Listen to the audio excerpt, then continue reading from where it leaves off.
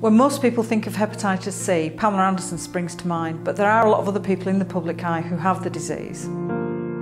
Keith Richards, the Red Hot Chili Peppers Anthony Kiedis, Marianne Faithful, the singer Natalie Cole, and of course Anita Roddick. It's not just a celebrity problem. Statistics show that over 500,000 people in the UK have either hepatitis B or C and don't know that they have it, and the disease can be fatal. There are lots of ways of putting yourself at risk of hepatitis C. Sharing a razor or a toothbrush, snorting cocaine or other drugs, sharing a pipe or a straw or a note, because the nasal membranes can bleed, so that's a route of infection. Tattoos, and obviously intravenous drug users, sharing needles, or having a blood transfusion or blood products before 1991, which is how Anita Roddick got her infection and how I became infected.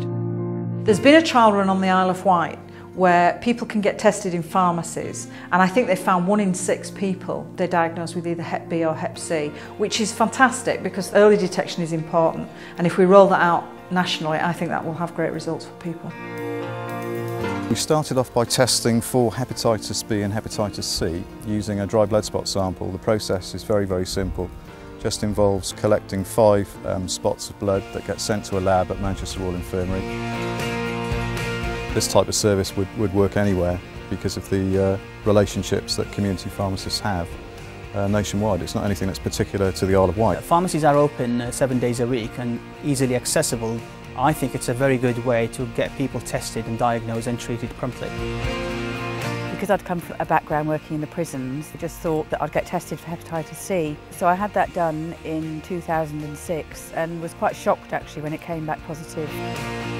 My initial feelings were I'm going to die, and I was thinking, oh God, it's just before Christmas, I've got 2 young children, who shall I tell? Once I'd got my head round it, I knew that there was going to be an effective treatment. My mental attitude about it was, right, this isn't going to ruin my life, I'm going to fight it with every ounce of my being, really. Treatments have advanced quite considerably over the last few years, and really the message is the earlier this can be detected, the better your chances of beating the virus. I know it sounds a bit corny, but it was a life-changing experience. It's quite strenuous, but I'm cured.